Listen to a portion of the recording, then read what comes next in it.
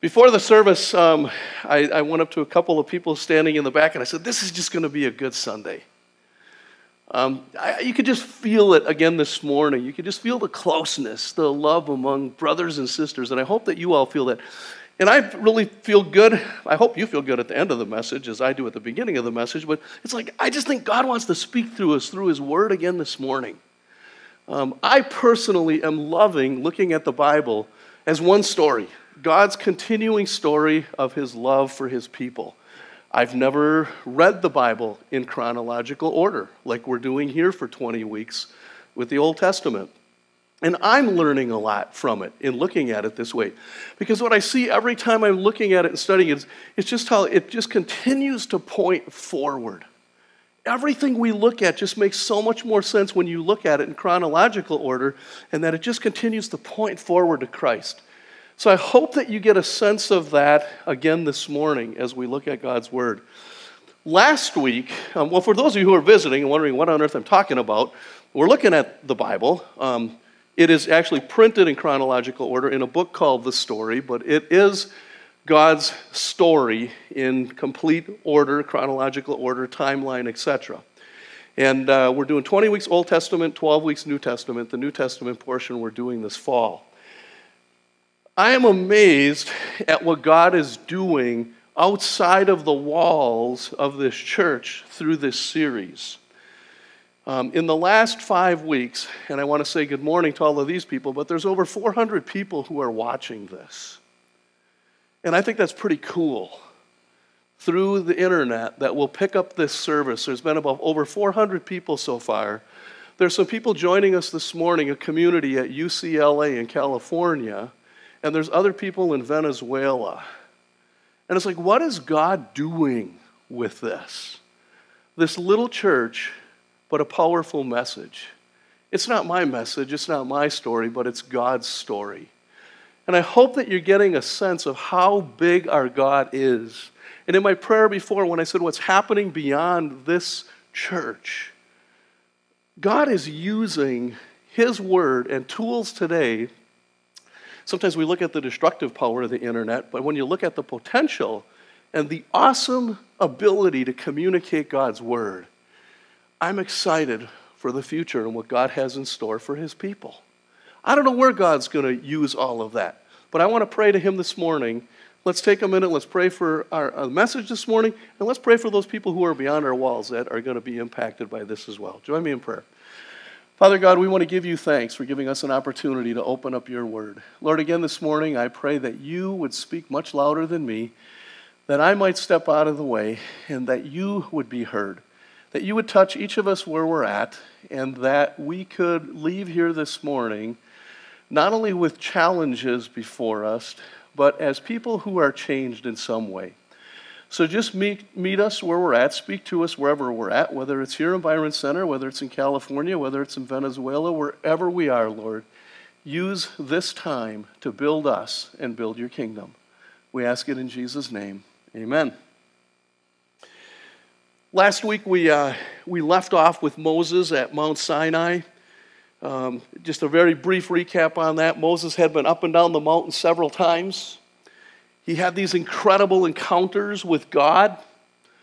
We talked about the mountains trembling and shaking, the fire, the smoke. Kind of scary. The people at the bottom said, Moses, you talk to us. We don't want God to speak to us this way. I mean, it was a frightening time, but it was a time in which they undoubtedly knew that God had spoken to them. And how many times didn't Israel say, we knew how they were stiff-necked, stubborn, disobedient people in so many ways, but yet every time God called them back to task and Moses called them back to order, they said, we will obey all the commands. Remember that? How many times didn't Israel say that? We'll obey all the commands. We'll do whatever you say you want us to do. Well, at Mount Sinai, in those trips up and down the mountain, Moses was given the 10 Commandments, wasn't he? The first tablet, when he came down, he smashed because there were the golden calves. They said they would obey, and then 40 days on the mountain, it comes down, and the Israelites had made a golden calf that they were worshiping. And we talked about how God didn't tolerate that type of sin. Yet Israel knew that God had delivered them from Pharaoh. He had delivered them from slavery. He had delivered them through the Red Sea. And yet they continued to be disobedient. They obeyed, they didn't obey. Well, it wasn't too long after God had given them the 10 Commandments. So we're at Mount Sinai, the 10 Commandments, and they said they're going to obey. They're going to do everything they commanded. And then they built the calf, and then some time passes. And the bottom line is we're at the point of Mount Sinai now. And you can go back and look at some of those things. But we're at Mount Sinai, and Israel's ready to move. The Israelites are ready to move. They've got the ark with them, and the ark contains the 2 tablets of stone. It contains the covenant, the constant reminder that's going to go with them of how they're to live, right? It's like taking your Bible with you everywhere you go as a reminder of how you're supposed to live. And they have the tent of meeting. This is the place where God's presence dwelled. The tent of meeting would travel with them. Now, if you're unfamiliar with that story, I really want to encourage you to go back to Exodus and look at some of that, because it's an awesome story that gives a picture of how Israel was to worship, how God gave them specific instructions on the articles and the way that they should worship. They're ready to leave Mount Sinai. That's where we're at this morning. In a crass way, they're on the road again. They're ready to move out. This has been a long journey. But this time, it's different. This time, they're on the way to the promised land. It's kind of like the final leg of the journey, if you will. I don't know how many of you have ever driven to Florida, but if you drive, I'm just taking Florida or wherever, if it's California, wherever you're going. But a long journey to the other end, the destination, way at the other end of where you're headed. And you get to the Florida state line and it says, "Welcome to Florida." Isn't that a pleasant sight? Yeah, but we're not there yet. You probably still have at least another 6 hours before you get to Bradenton or whatever Dutch colony of vacationing in Florida you want to get to, okay? You're not there yet, but you can see it. You can begin to see it. I think Israel could begin to see the promised land. They've been waiting. They've been wanting to go. Kind of like coming back from Florida, you get to Michigan, it says pure Michigan. And you hit the snow and everything else. But you're not home yet. But you can see it. You get a taste of it. You get a feel for it. We're almost there, but not there yet. I want to pick up the story, and we'll look at Numbers chapter 10, verses 11 and 12. This is where they're at. It says, in the 2nd year after Israel's departure from Egypt, puts a little framework around it, on the 20th day of the 2nd month, the cloud lifted from the tabernacle of the covenant. Now remember, there was a cloud that they traveled by in the daytime. The presence of God went before them in the daytime with a pillar of cloud, and at nighttime there was a pillar of fire, the presence of God for their movement. It says, so the Israelites set out from the wilderness of Sinai. That's where the mount was, where they got the 10 Commandments. And it says, and traveled on from place to place until the cloud stopped in the wilderness of Paran. Now, I want you to think with me for a minute. You would have thought that the Israelites would have absolute, total confidence and trust in God. The God who delivered them from the slavery, delivered them from Pharaoh, brought them through how many different battles, did how many different miracles along the way. The God who brought them through the water, parted the sea, brought them through on the other side, and they watched Pharaoh and his army get drowned, if you will, when the waters came back down. You would have thought they would have total faith. But the Israelites continued to complain and blame God for the difficulties and the hardships that they faced. They complained so much, in fact, at this point, that God's anger burned, the Bible tells us. He even sent down fire among them. They were complaining about having no food. They were sick of manna. In Egypt, they said, at least we had fish and fruits and vegetables. They wanted real food. If there were an Arby's there, they wanted the meat. They wanted real food. Moses heard their grumbling. He knew God was angry. And Moses says to God, where can I get meat for these people? And Moses says, God, if this is how you're going to treat me, if these people are going to keep grumbling and there's no meat, just go ahead and kill me. Moses has been their leader for how many years? And Moses is basically, if you can picture Moses is saying, I can't deal with these people anymore, Lord. No matter what you do, they don't seem to get it, and I can't lead them anymore. I can't take this anymore. I can't deal with their grumbling and complaining.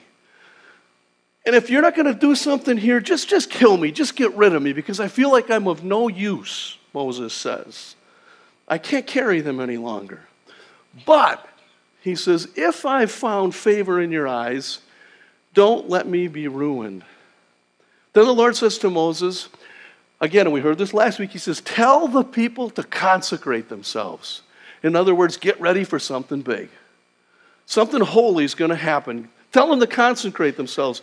For tomorrow they will have meat, the Bible says. In fact, not just meat for a day or a week, but meat for a month. They want meat, I'll give them meat. Matter of fact, they'll have so much meat that they'll have meat coming out of their nostrils. Now there's a sight. They're going to puke it out of their nostrils. That's what it's saying. They're going to be sick of meat. He says they're going to loathe it. They're going to oppose it. They'll be so sick of it.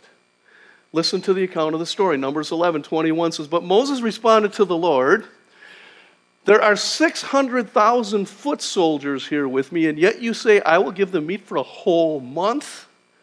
Even if we butchered all our flocks and all our herds, what would that satisfy them? Even if we caught all the fish in the sea, would that be enough? Then the Lord said to Moses, and I want you to underline this or circle it if you're in your Bibles or on your tablets, has my arm lost its power? In other words, Moses, is there anything too big for me? Is there anything too big for the Lord? Has my arm lost its power? Now you will see whether or not my word comes true. You go forward just a few verses. It says, now the Lord sent, this is in verse 31, now the Lord sent a wind that brought quail from the sea and let them fall around the camp. For miles in every direction there were quail flying about 3 feet above the ground. So the people went out and caught quail all that day and throughout the night and all the next day too. No one gathered less than 50 bushels. That's a lot of quail. They spread the quail all around the camp to dry. But while they were gorging themselves on the meat, while it was still in their mouths, the anger of the Lord blazed against the people, and he struck them with a severe plague. Now, some scholars think what he gave them was food poisoning. So the place was called Kibroth Hattaavah, which means graves of gluttony, because there they buried the people who had craved meat from Egypt. From Kibroth Hattaavah to the Israelites traveled to Hazareth, where they stayed for some time. Do you think they wanted more meat? They wanted meat. God gave them meat, didn't he? He gave them meat till it was coming out of their nostrils, till they were sick of it. Moses figures, okay, we can move on. The people have had their fill of meat. Some of them died because they ate so much cotton-picking meat. They're sick and they died of it. Now can we just please move on? Now Moses doesn't have problems with just the Israelites. He has problems with his family. Miriam and Aaron, his brother and his sister, start speaking against him. His own family starts turning against him. And they complained to God, and they said, God, how come you speak to Moses and you don't speak to us? There's a little bit of jealousy in there. Listen to these words, because these are important words that God gives to Moses that point forward to the books of prophecy in the Bible.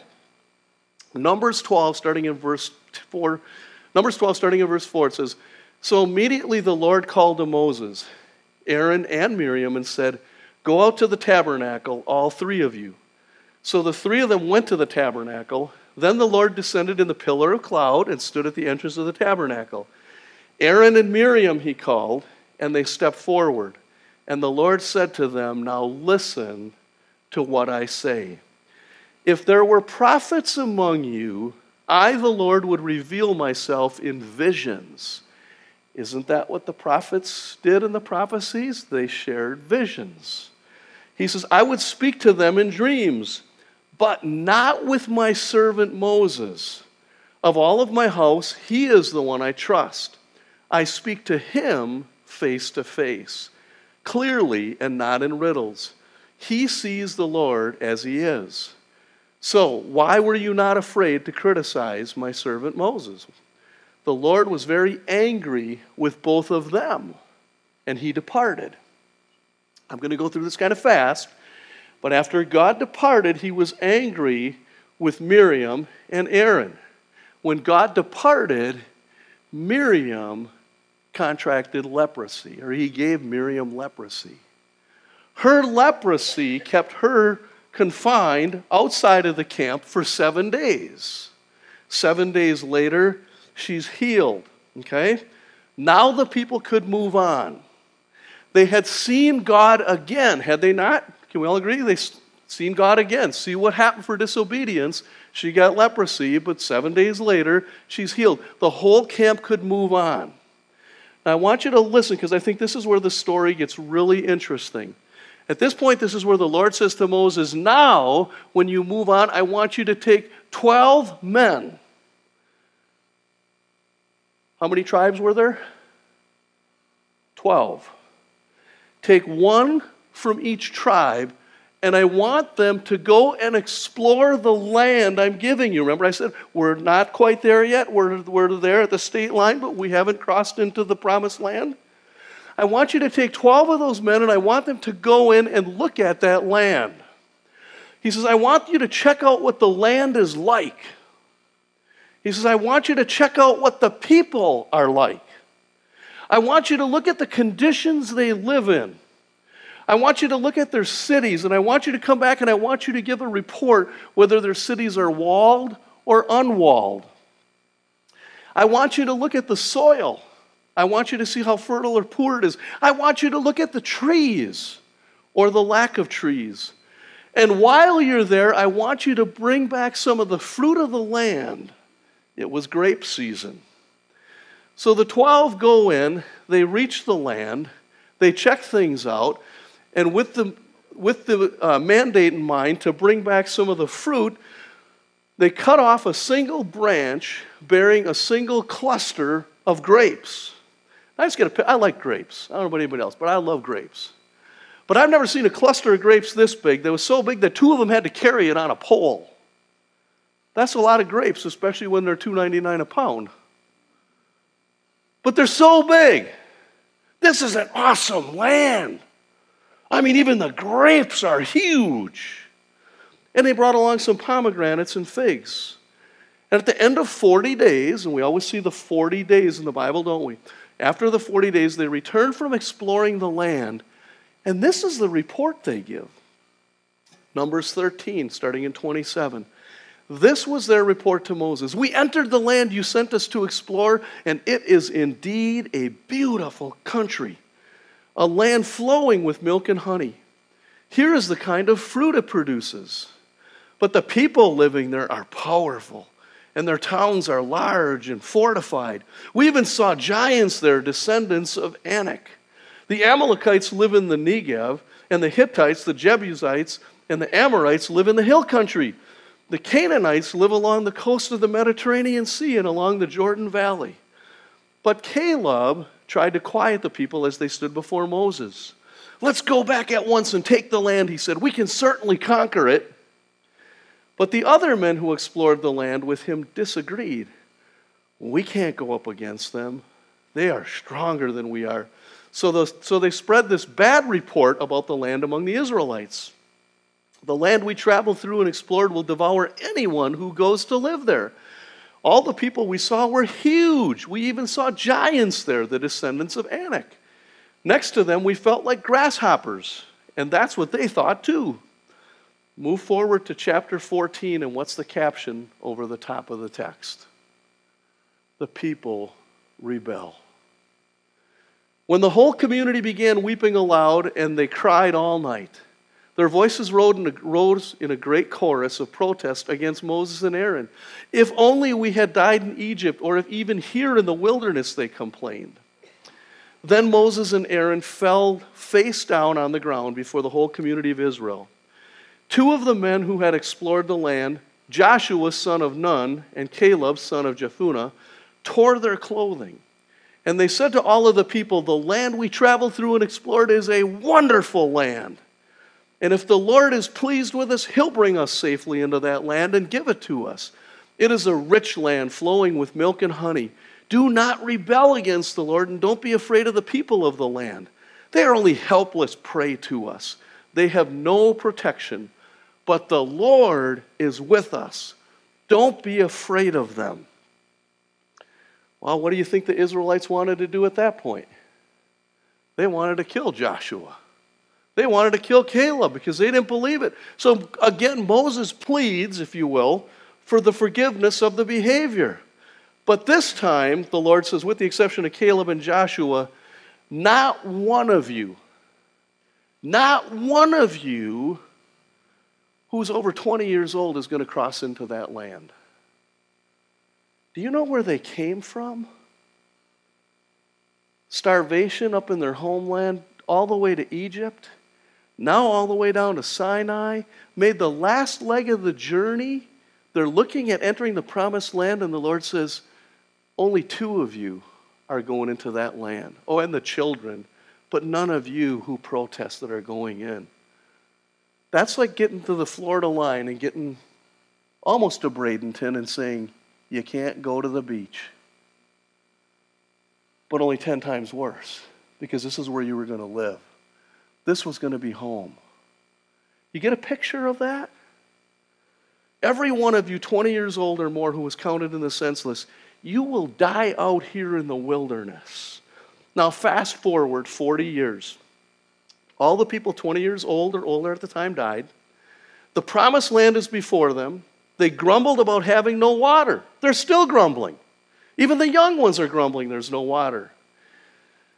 This time it's different with Moses. Remember before, just a couple minutes ago, how I said Moses must have been frustrated with these people because Moses said, Lord, I can't deal with them anymore. And I'm just paraphrasing. I can't deal with them anymore, Lord. You're going to have to deal with them.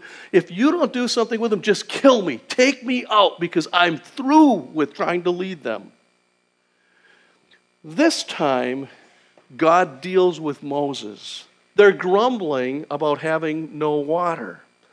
The promised land before them, and Moses gets angry. Instead of raising his staff over a rock as he was instructed, instead of lifting it up so the waters could gush out of the rock, Moses in his anger takes that rod and strikes the rock. Moses was mad. God still provided the water. But it's at that point where God decided that, you know what? Moses, you're not going to enter the promised land either. And neither is Aaron. Neither of you are going to enter the promised land. I think that's one of the things we need to think about, how God is upset when we get frustrated with his ways. I think I would have been like Moses. I would have been angry too. But there's great danger in getting angry like that with God, because it was truly a rebellion against the command. God said, lift the rod, lift the staff for the water to flow, and Moses struck it. Talk about a letdown. From there they set out to Mount Hor. That's where Aaron dies. He didn't make it. Then they travel around the Red Sea. They go to Edom. Again, the people grumble and complain. Moses is still with them, and he sends snakes, and this is important. If you look at the story, if you're reading it, it talks about how there was a plague of snakes. They bit people. The people die, right? Moses, again, pleads with God. And the Lord said to Moses, Numbers 21, it says, then the Lord told him, make a replica of a poisonous snake, and attach it to a pole. All who are bitten will live if they simply look at it. So Moses made a snake out of bronze and attached it to a pole. Then anyone who was bitten by a snake could look at the bronze snake and be healed. Do you see where that's pointing to the New Testament, to Jesus? I love that. It's clearly pointing to Jesus, how Jesus would be lifted on a pole. And anybody who was bitten by sin would be healed through Jesus on a cross. What a clear picture. And I think what's even more important when you look at that is it wasn't the fact that when they that they were healed from the snake bite. It was belief. It was all about faith. It wasn't that the snake healed them or that a person healed them from their sin, but it was their belief that healed them. If you look at the Israelites' journey, they continued. It was filled with battles, setbacks, disappointments, and consequences, yet they continued to make advances. What I want us to think about is so many times in those books of Exodus, in Numbers, and in Deuteronomy, God talked about the land He was giving them. When I think of somebody giving somebody something or giving me something, we think of it being, oh, they're going to just give me that. God didn't just give them the land, did He? They were going to have to pay a price for what they were going to get. I think that's where we are sometimes. We just expect God to give us some things, and God says, I'm going to put you in the wilderness. I'm going to have you doing some wandering. I'm going to put you through some tests and some trials to see who you really are, to see how much you really believe before He's going to give us anything. You see what I'm saying? God doesn't just give everything the way we expect it. If you haven't read the story, I want you to pick up a copy of it and pick up with this chapter. There's a lot more that we could cover that I'm not going to cover. But what I want to do in bringing this to a close is this. Remember when Moses was called? Moses said, I can't do it, Lord, because I can't speak. The man who couldn't speak delivered 3 incredible speeches that I think are incredibly relevant for us this morning. I want us to look at them, and I want us to look at the map before I read the text. I want you to picture, and it's maybe a little hard to read, but up in the land of Goshen, the Egypt area, there you go, thank you. This is the area where they're held in slavery. Israel makes their journey across the water, and they come all the way down to the bottom of Mount Sinai. Way at the bottom of Mount, well, yeah, that's wilderness of Sinai. Yep, Mount Sinai is way at the bottom. Then they start heading back up. We talked about Kadesh Barnea. They come across to Ezon Geber, and then they go all the way up to Heshbon. And if you see the Salt Sea, the Dead Sea, just above it is the River Jordan, just to the north. And to the west of that's the Promised Land.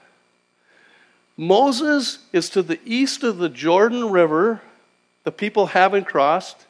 Moses is told, Moses, you're going to die here. You're not going to get to cross the Jordan. But if you can picture Moses looking to the west and seeing the Promised Land and the Israelites behind him, the final leg of the journey, Moses utters these 3 speeches, if you will. The first is in Deuteronomy 2, verse 7. He says, the Lord your God has blessed you in all the work of your hands.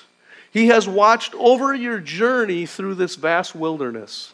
These 40 years, the Lord your God has blessed you and been with you, and you have lacked nothing. Deuteronomy 6, 4 chapters later, starting in 12, he says, hear, O Israel, the Lord your God is one. Love the Lord your God with all your heart, with all your soul, with all your strength. These commandments I give you today are to be on your hearts. Impress them on your children. Talk about them when you get home, when you sit at home, when you walk along the road, when you lie down, and when you get up. Tie them as symbols on your hands and bind them on your foreheads. Write them on the frames of your houses and on your gates.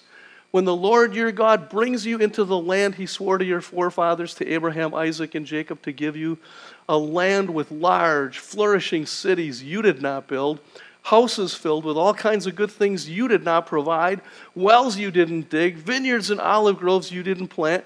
When you eat and you're satisfied, be careful, and you can underline this, do not forget the Lord. Can you just picture Moses standing there with the people, giving them this speech? Look at where you've been. You've lacked nothing. God has been with you every single step of the way. I want you to never, ever forget the Lord your God, he's saying. And he knows his days are numbered. I think he spoke it with passion. In verse 13, he says, fear the Lord your God. Don't only remember him, but fear him. Serve him only.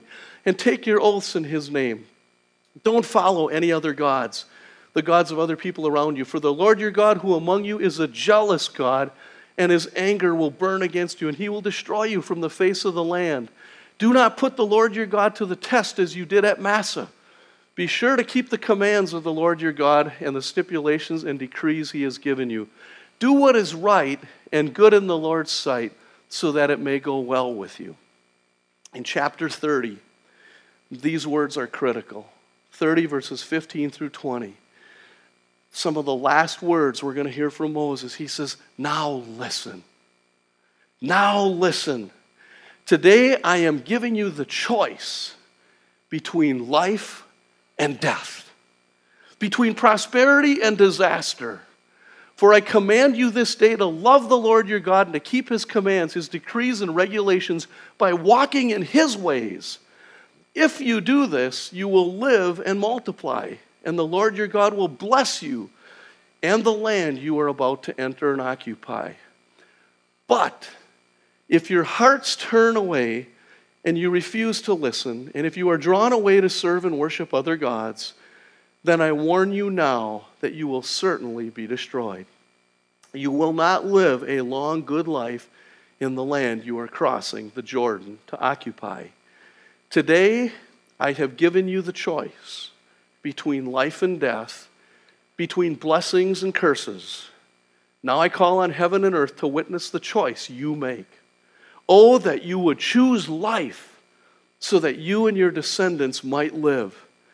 You can make this choice by loving the Lord your God, obeying him, and committing yourself firmly to him. This is the key to your life. Sometimes people look at the Bible and say, I don't understand it. I don't know what there's not to understand when you look at that text. Moses was pretty clear that from there on the people had a choice to make. The choice between life and death. Choosing God was the key to life. Shortly after this, Moses dies. The Lord shows him the land. Moses dies on the top of Mount Nebo. The Israelites still hadn't entered the promised land, but can you picture them waiting? Their leader's gone. They've got a choice to make. They can see the land. They're almost there, but not there yet. There's a lot before them, but I got to believe they're tired, they're weary, they're wandering, they're wondering, and they've got choices to make. And I thought, isn't that us? Tired. Just tired sometimes. Tired as a parent. Tired as a grandparent. Tired as a pastor, if I can be honest. Tired as a teacher. Tired as a young person. Weary.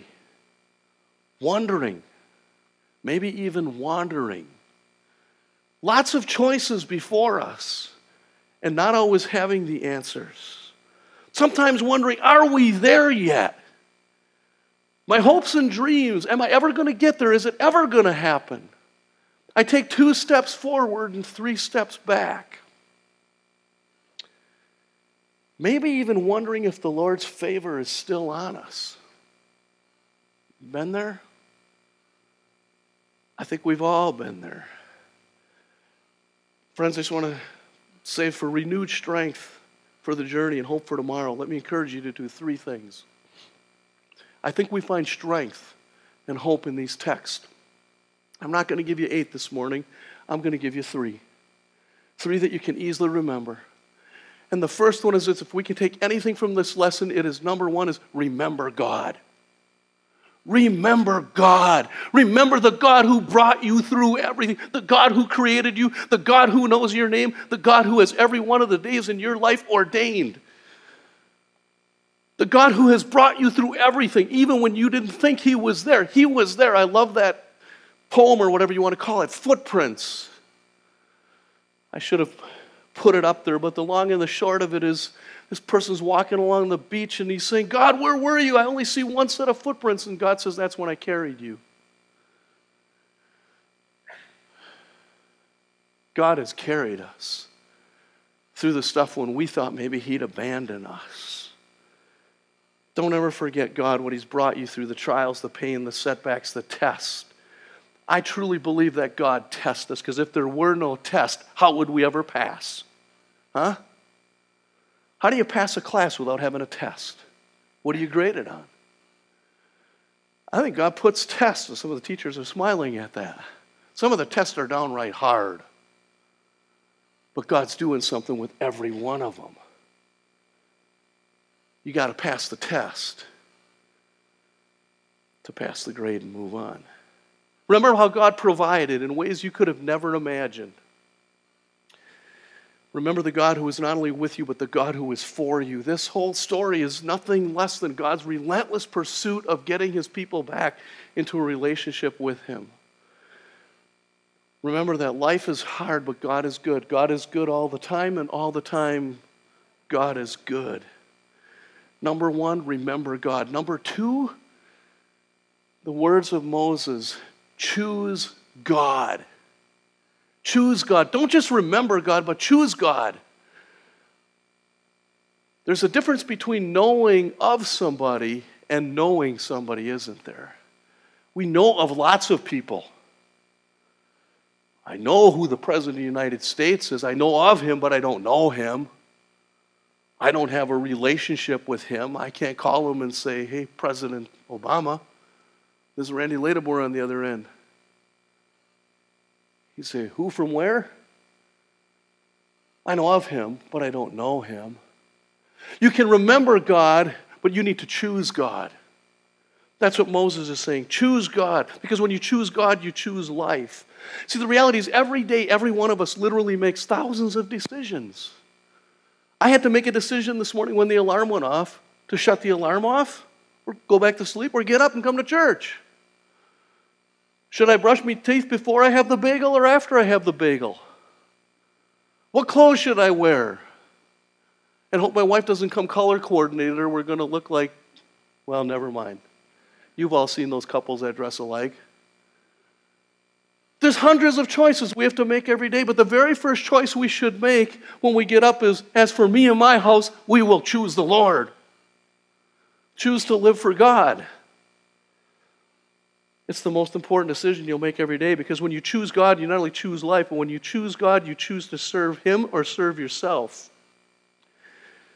It's the choice between prosperity and disaster. And hear me on this one, the choice we make determines the outcome. The choice we make determines the outcome. Not just for us, but for the people who come after us. 2 short stories. Thursday night I went to Young Lives. You know how I feel about Young Lives. The guys took care of the kids while the moms worked with the girls and did a Bible story and so forth. And these are the single moms at Kentwood Public High School. A number of our people were there, and I praise God for the people who were part of that Thursday night. Put together an awesome meal and so forth. When the meal was over, I went with a couple of other guys, and we sat and we started taking care of the kids, and there were some women in there as well. One of our women was holding a little boy, and I had watched this little boy grow for the last year and a half, and he's now walking.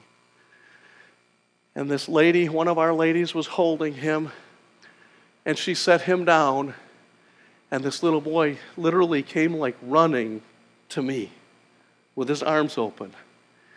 And I put my arms out, and I scooped that kid up, and he just sat with his head on my shoulder for the rest of the night. Every time I put him down, he wanted to get right back up and just be held.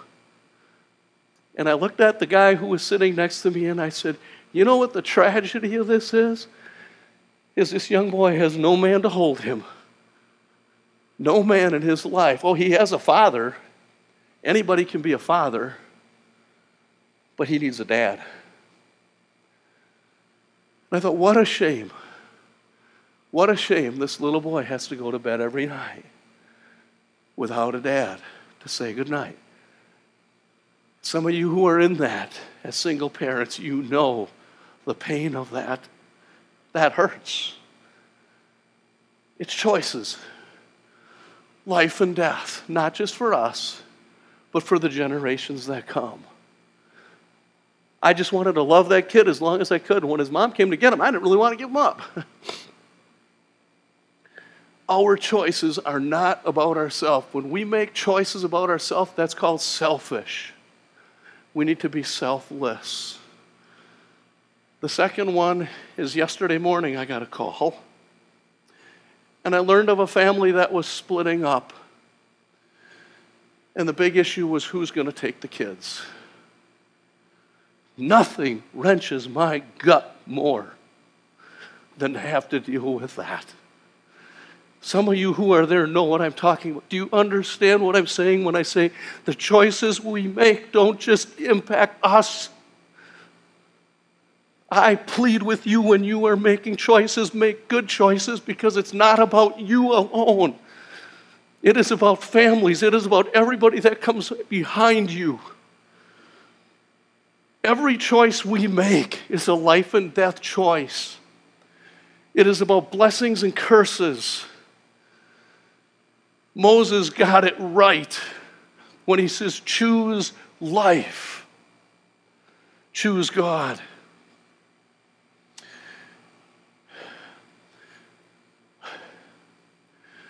What am I asking you to do when you make choices? Make wise decisions.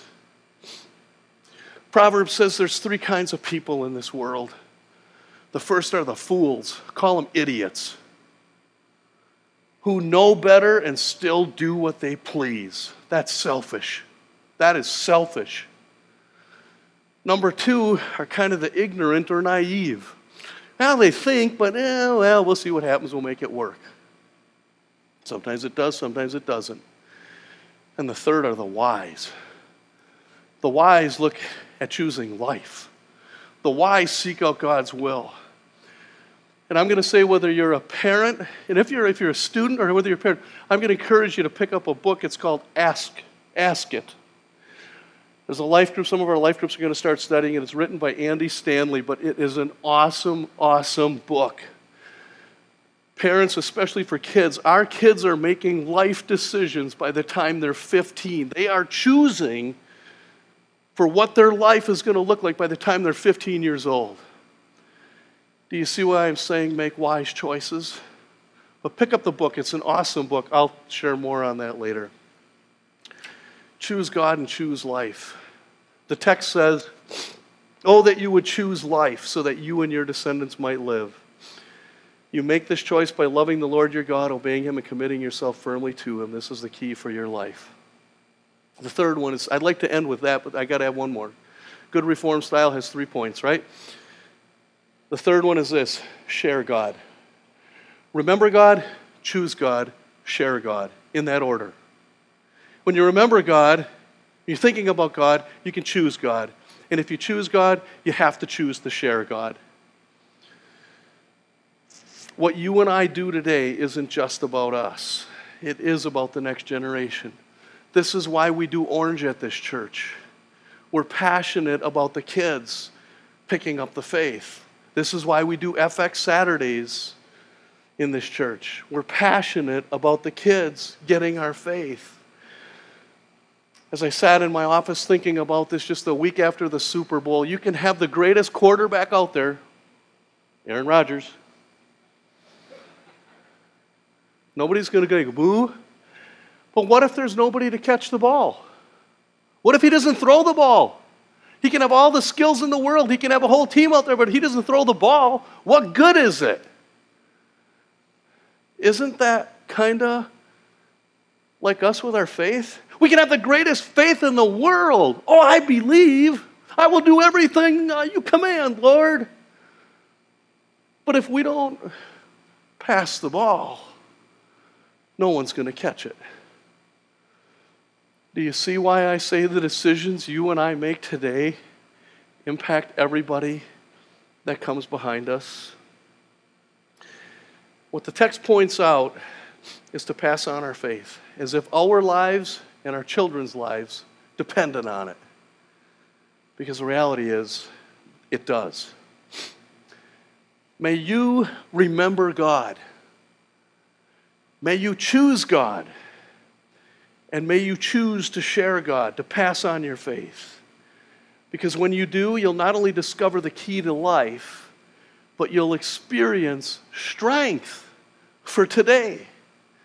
I don't know about you, but I could use more strength lots of days. I could use more hope. When you remember, choose, and pass it on, you'll find strength for today and bright hope for tomorrow. Blessings all mine, with 10,000 beside. Amen? Let's pray. Father God, we want to give you thanks for this reminder this morning that you are God and we are not. That we are to remember who you are and what you demand from us. Lord, belonging to you comes with a price, but a price that's well worth the cost, because there are incredible blessings for obedience. Lord, help us to be obedient. Help us to be responsive to your calling. May we always remember you. Lord, I pray too that we would always choose you, that we would choose what honors you, what is not necessarily best for ourselves, but what is according to your will and what is best for those who come behind us. And Lord, as we grow in our faith and we trust and we see your goodness, help us to share with a boldness the faith that we claim to have. Lord, we just ask it in Jesus' name. Amen. Great is thy faithfulness, O God, my Father. There is no shadow of turning with thee.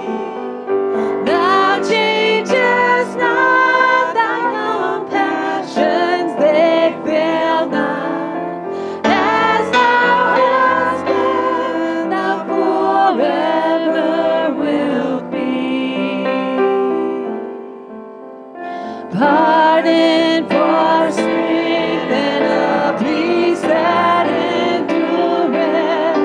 Thine own dear presence to cheer and to guide. Strength for today and bright hope for tomorrow. Blessings of mine with 10,000 beside. Sing it now. Great is thy faithfulness. Great is thy faithfulness. Morning by morning, new mercies I see. All I have needed, thy hand hath provided.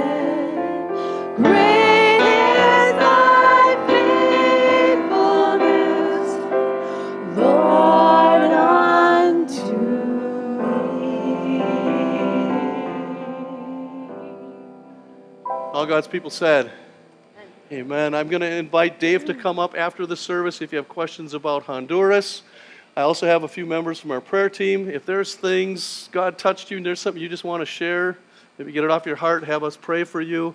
We want to make that available. Just come up here by the core value sign. We'll spend a little time. But otherwise, leave this place knowing that our awesome God, that bright hope for tomorrow, that strength for today, comes from God the Father, our Lord Jesus Christ, and the Holy Spirit. Go with the presence of the Holy Trinity. And all God's people said, amen.